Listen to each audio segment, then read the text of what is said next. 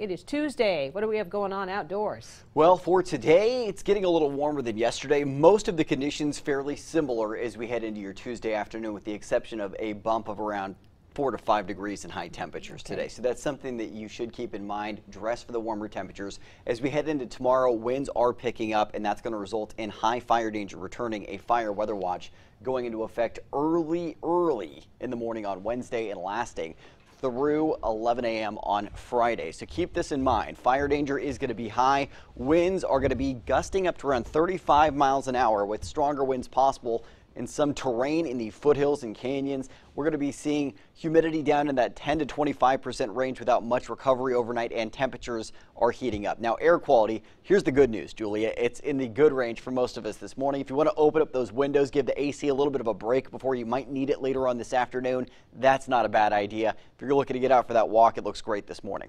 Temperatures early on, 50s to low 60s in the valley and foothills. We're seeing 30s to 40s in most mountain areas right now. Meanwhile, winds out of the north, not strong this morning. We'll only see winds up to around 10 miles an hour, mostly out of the north today. But as we head into tomorrow, that's when those winds are really starting to pick up. You can see gusts to 35 miles an hour projected for tomorrow afternoon.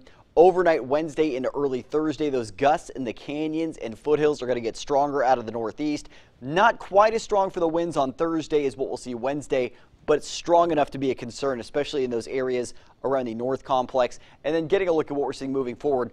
High pressure keeping us sunny and dry for the most part today. We will see a chance for some showers just skirting along the California and Oregon border, but high pressure is building in. Now, that low pressure that's overhead to our north now, that's going to start to dive down to the south and east as we head into your forecast on Wednesday. And that low pressure off to our east, interacting with the high pressure off to our west, is what's going to drive those gusty north winds heading through. That continues on Thursday. And then as that low pressure exits off to the east, heading into Friday and Saturday, that's when we start to see the winds subsiding a little bit. And we do see just plenty of sunshine on the way as we head through your weekend.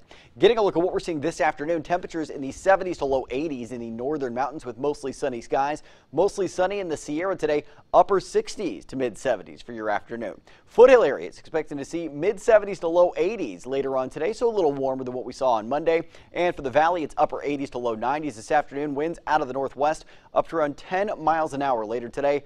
Not much of a change of pace as you head to the mid-valley for your afternoon. Your Storm Tracker 7-day forecast, where your weekend's always in view. High 80s for Chico today and tomorrow, with those winds really picking up tomorrow. Sustained winds to 25 miles an hour on Wednesday, 20 miles an hour on Thursday, and then gusts at 35 miles an hour both days. We'll see temperatures staying in the low 90s on Friday, with winds staying breezy but not as strong as Wednesday and Thursday. Reading upper 80s today and tomorrow, low 90s Thursday, Friday and Saturday, and then we do finally see a little bit of a cool down on the way. Mid 80s Sunday with low to mid 80s by Monday. So Julia, there is an end in sight to the 90s, but remember, Wednesday through Friday, big concerns for fire danger ahead in your forecast.